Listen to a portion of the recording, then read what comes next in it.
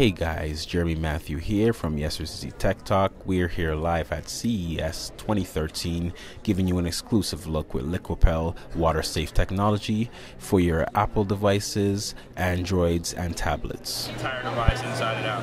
This tissue is treated with the same technology as a phone would be treated. Okay. You see that when you get water on it, it just beads up, so it doesn't actually come in contact with it. Same idea goes into this phone right here. It's an iPhone 5 treated with Liquipel. Same exact thing.